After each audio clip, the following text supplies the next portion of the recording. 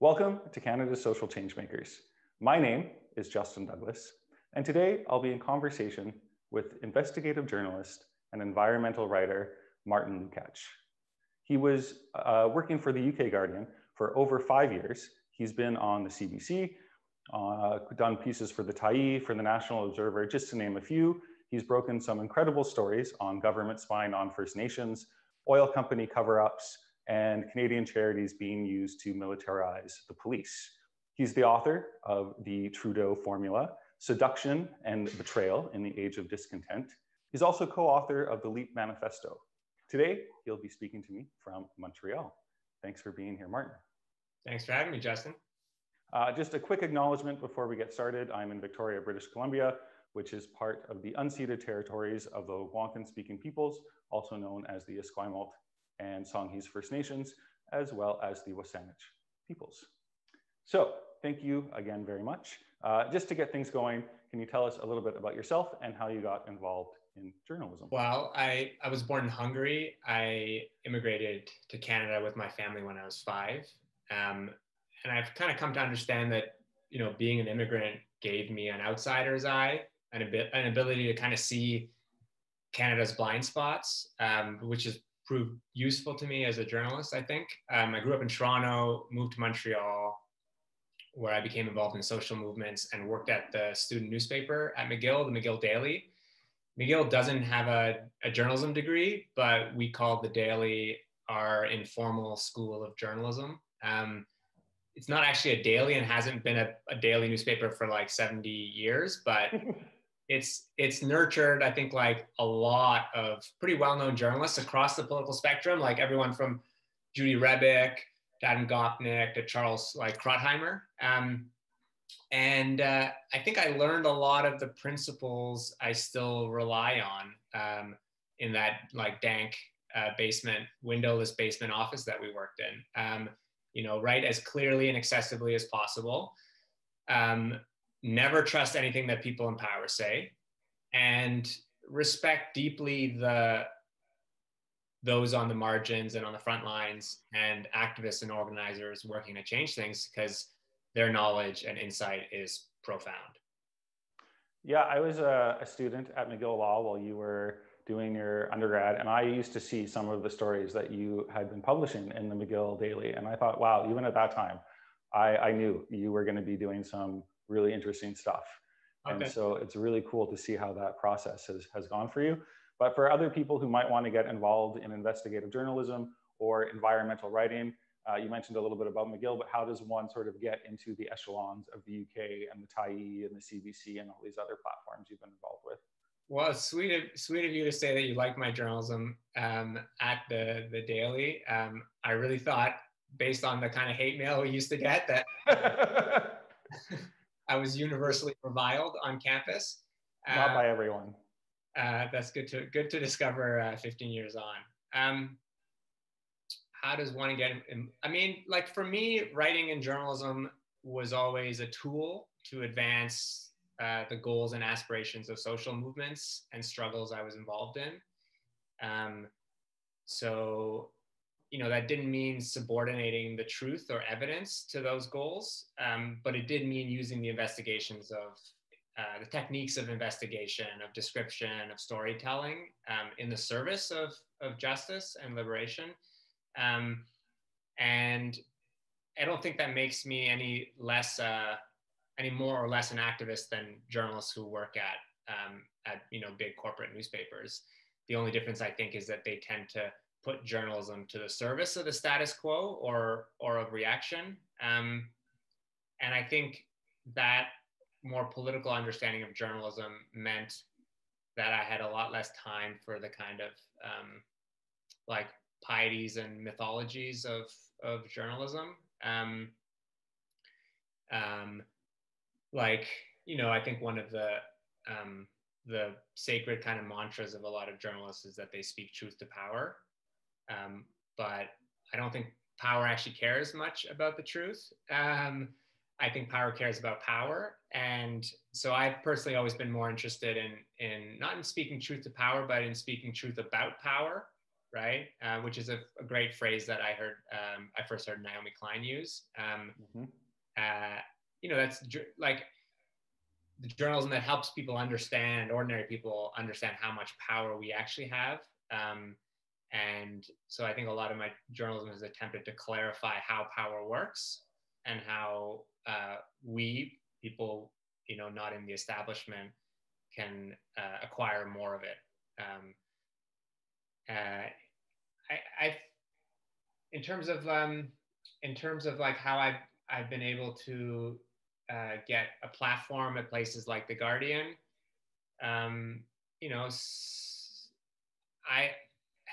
I felt especially that when I must have been coming out of university, I felt that there was and had a few years of activism under my belt. I felt that there was a real gap when it came to investigative environmental journalism. And so I started doing access to information research, which I had actually first started doing at the McGill Daily, and which the administration was not happy about at the time. I remember when we flooded their office with all kinds of access to information requests. And I was able to get a few stories in the Star and then in the Guardian. And that was actually the kind of,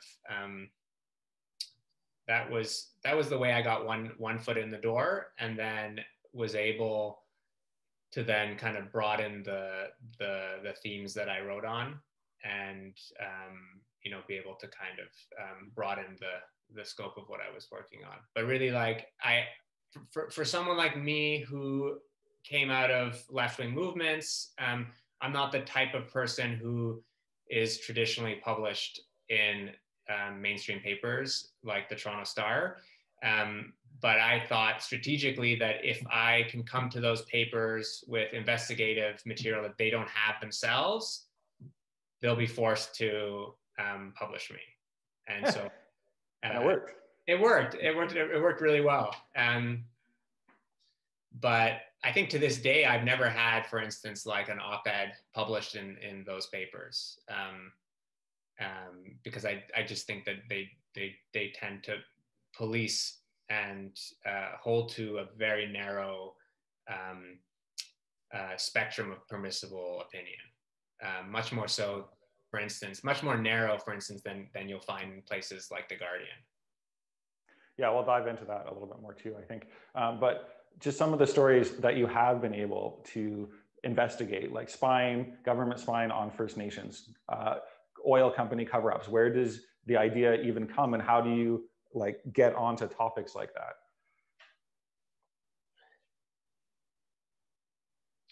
Well, I think a lot of the subjects I will explore are often my interest is piqued in it because they're of deep concern to social movements. So, for instance, Tim Groves and I were the first to really start exploring and exposing the spying and surveillance of Indigenous activists. And that came out of work that I was doing because I was working with a bunch of Indigenous communities in land struggle, and discovered that that many of them were being surveyed by CSIS. And so I started to dig into it as a journalist, and was able to uncover, for instance, that under Harper, there had been a pretty intensified program of surveillance of frontline Indigenous activists. Not that that was anything particularly new. I mean, that's since the founding of this country, Indigenous activists have been a target of RCMP or CSIS surveillance, but Harper had intensified it in a special way. And similarly, some of the work I've done on pipelines has emerged from the fact that movements were starting to form to prevent the construction of pipelines that would really just lock in the continued extraction the tar sands and of oil for decades into the future. And as these movements to stop these pipelines emerged, there were all kinds of needs journalistically, I think, that were evident, right? Investigations into how the federal government at the time was basically turning the apparatus of the state into a sales operation for the tar sands internationally. And so I worked to try to expose and explore the mechanics by which they did that. And there was also a need, I think, apart from the investigative work, a lot of the work I've tried to do is just to amplify the entirely righteous perspective of social movements in places that like The Guardian, that they may not get a platform.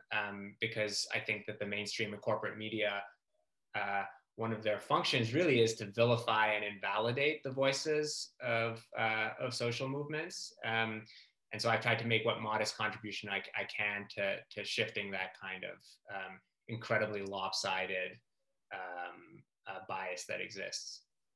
I think that's a very humble answer. I think it's been more than a modest contribution. You have inspired me, and I think a lot of other people who might not know about these topics. But what has the general reaction been from Canadian mainstream public to some of these big exposés? Well, I mean, I know that when I was writing for The Guardian, one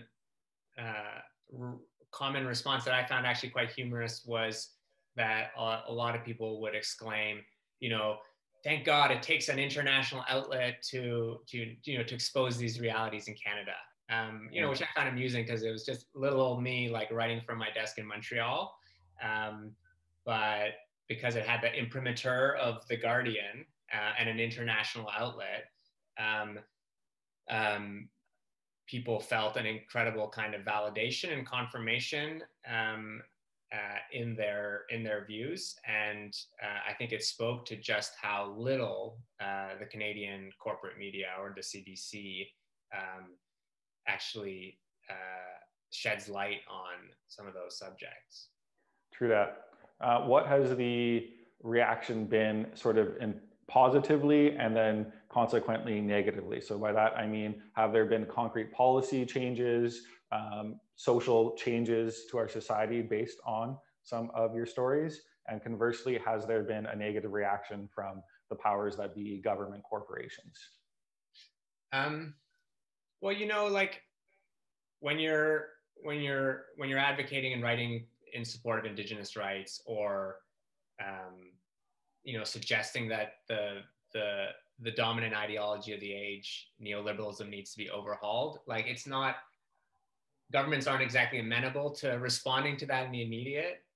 So I think most of my journalism has tried to amplify radical ideas. Those aren't ideas that you see leading to change overnight. It sometimes takes decades.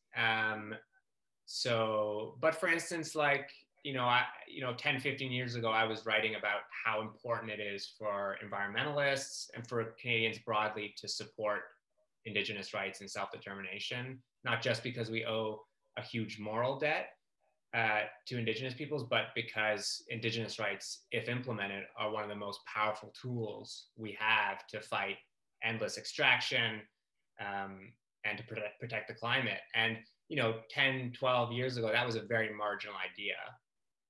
But that has become far more mainstream now, not just on my account, but on account of the work that social movements have done. But 12 years ago, you could count them on your hand, I think, the journalists writing about that. And I guess another example perhaps is the work that I did on the Leap Manifesto, which was a declaration issued by a coalition of social movements and activists and journalists.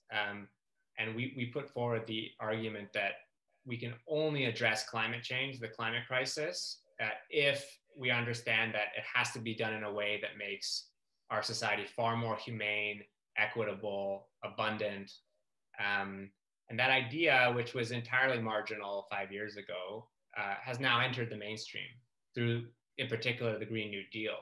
And you can trace a direct line of influence from the Green New Deal to the Leap Manifesto. And again, that's not, we haven't yet in this country seen any kind of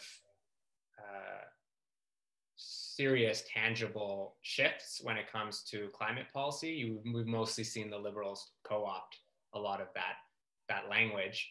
But I do think that kind of work really helped lay the groundwork for movements to raise those issues in a more serious way, to grow larger and more serious. And I think,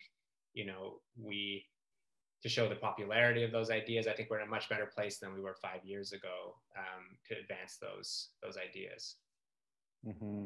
And then any sort of, I don't know, death threats, hate mail, things that you've sort of had to endure as you try to bring these things to light? I've gotten a few death threats and certainly threats of lawsuits.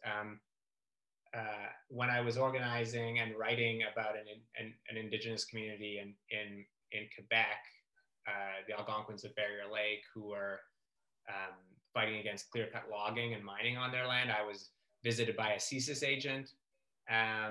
So that said, I'm a white guy, and so I'm pretty sheltered. And I certainly don't face anything like what racialized and female journalists do for advocating on similar subjects.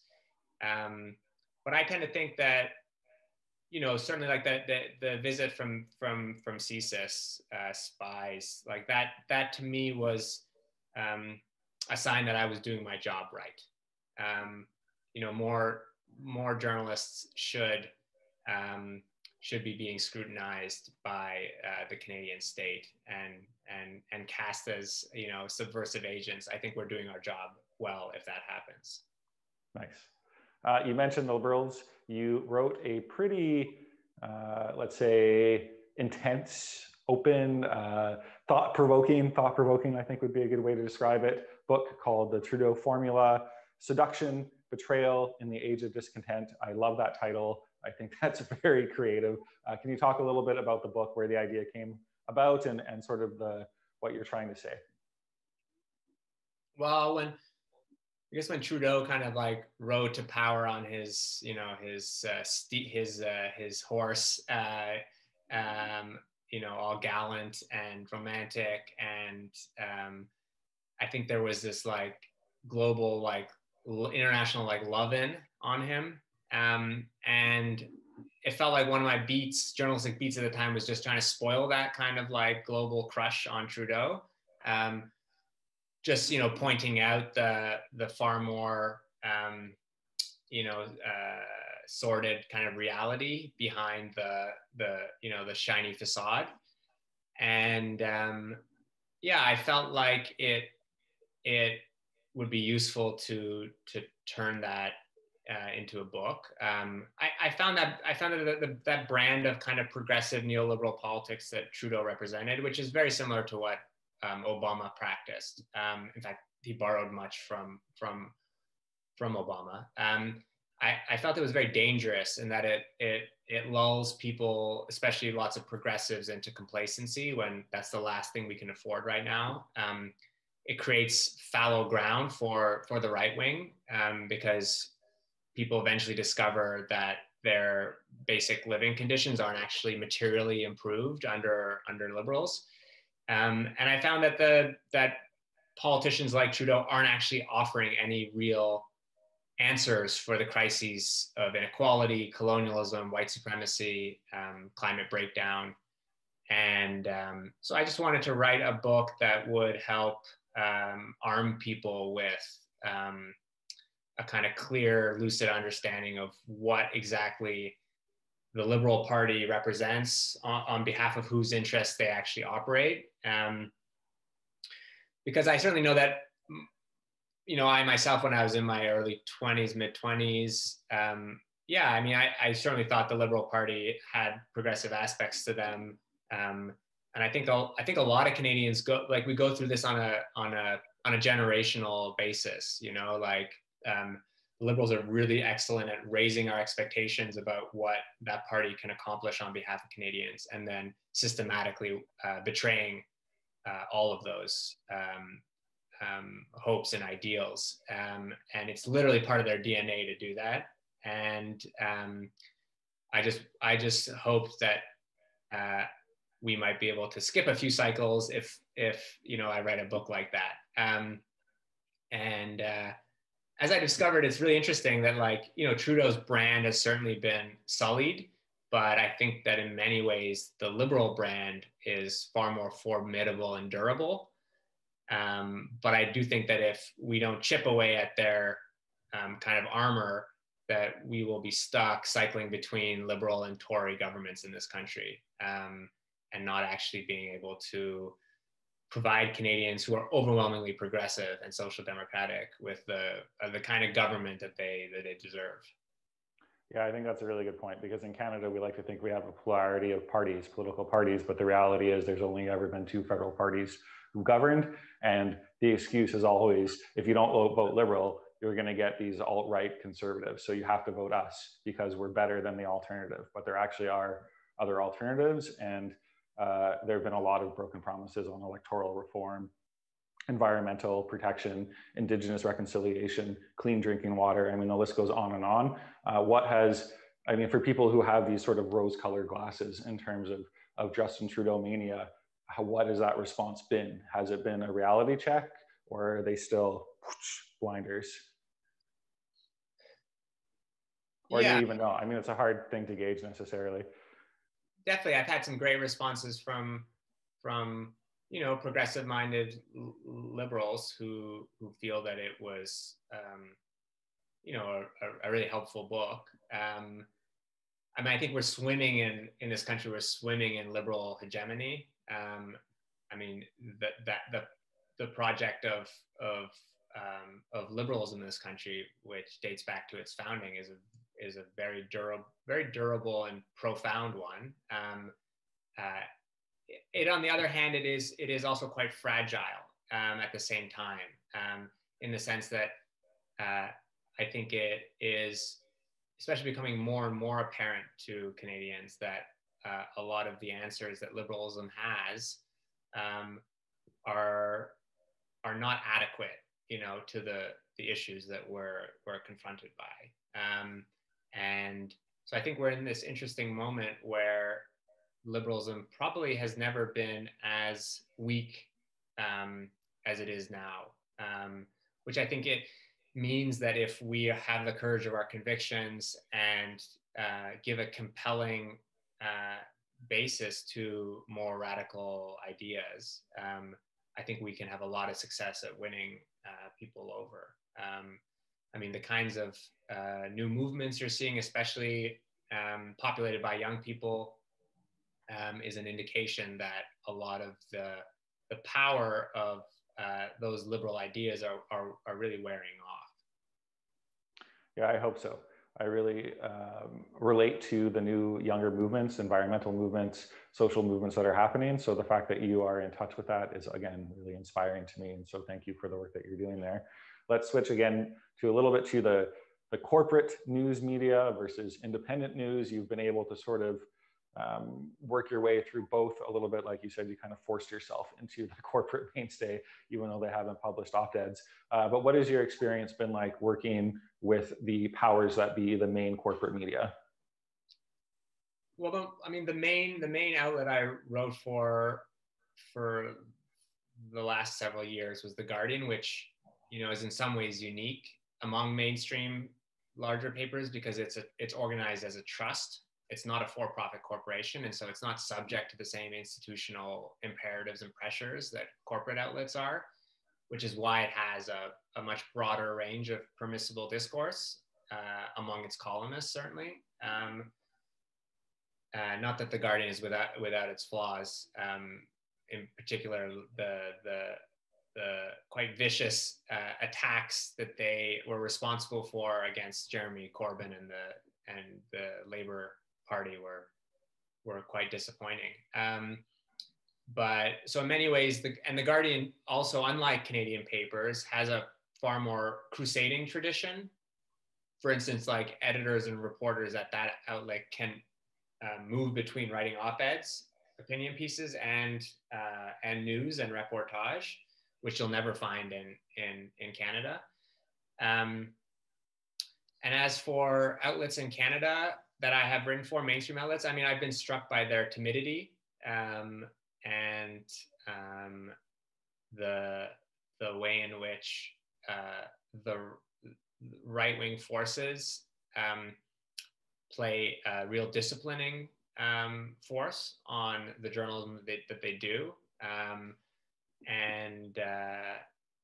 Yeah, I've certainly never felt that someone like me would ever be able to find a home in a corporate outlet in Canada. They have no interest in journalists who are motivated by more radical ideas, journalists who want to focus their target on questions of corporate power. There's no place for people like that. And there might have been places like the CBC were much more open to critical-minded progressive journalists 30, 40 years ago. There's far less space for that kind of journalism today.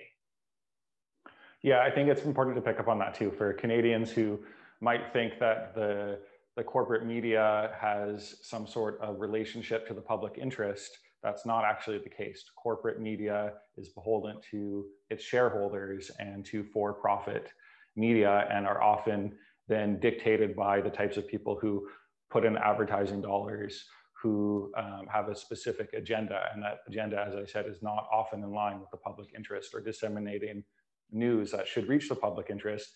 And most of the Canadian outlets are actually owned by 6 corporations, if you go high up enough through the lines, and some of them are even these American trust hedge funds and all these other things. So I think it's important, and that's why I want to have these conversations as well, is to shed light on the information that we get as Canadians and why it's so important to seek other sources of information. I mean, as you say, corporate ownership of the media in Canada is even more concentrated than in the United States, which I think most people would probably find surprising. And yeah, I mean, our largest national paper, the Globe and Mail, is owned by the richest man in Canada, who's worth $50 billion. The interests of, I mean, billionaires don't own newspapers out of the goodness of their hearts. They want the world to reflect their interests, and newspapers are one way of getting that. And they hire editors and managing editors in their own image, who internalize their values and outlooks. So no, the billionaire press that we have in Canada is not interested in doing the kind of journalism that would help the ordinary majority in this country. Yeah, and my last little rant on that subject too is that corporate media also does not do a great job of holding any political party or politician to account in the way that we think that the fourth estate should really work. And when newspapers put their weight behind a particular candidate, I think that is problematic. And when you have someone like Marcy Ian running for the Liberal Party when she used to host CTV, Canada AM, how can you hold this political party to account and then run for the political party? So that's just something that blows my mind. But enough about corporate media. You've also done a lot of work with independent media and progressive media in Canada. So what has your experience been like in that realm? Well, I was involved with a media project for several years called The Dominion and the Media Co-op, which was a plucky left-wing bi-monthly magazine and a kind of federation of outlets in 4 cities, Montreal, Toronto, Halifax, and Vancouver. That was in some ways modeled after the indie media movement that emerged during the anti-globalization movement in the late 90s, which tried to create open platforms for ordinary people to become empowered as journalists. And in the media co-op model, we had an open platform, open publishing model, but we tried to introduce some quality editorial controls. So it was a really interesting model. It was organized as a membership-based cooperative. And what you're seeing now in a lot of the new wave of independent outlets is that it's quite common now to have membership-based media. So in some ways, we were a little bit too ahead of our time, and the project didn't survive in its kind of original form. But it did train a lot of young left-wing journalists who have now gone on to do other work. I actually think it's a really exciting time for independent media in this country. There's a bit of a renaissance happening, I think. You're seeing new outlets like the Narwhal, Canadaland, Rank and File, Passage. There's also a whole new wave of podcasts, like the Harbinger Network, like Indian Cowboy, Media Indigena. There's some outlets that the Discourse Media and IndieGraph are incubating, like Indigenous on the West Coast. So it's a really promising moment, I think, where I think in large part in response to the failings of the corporate media model, which is starting to crumble, in part because the very capitalist model of advertising that it relied on is being ripped out from under it by the new tech platforms, Google and Facebook. So I think there's a really exciting moment now where I think you could see independent media outlets grow to even greater influence than they have in the past, and I think play a really exciting role in really shifting the entire media landscape in this country.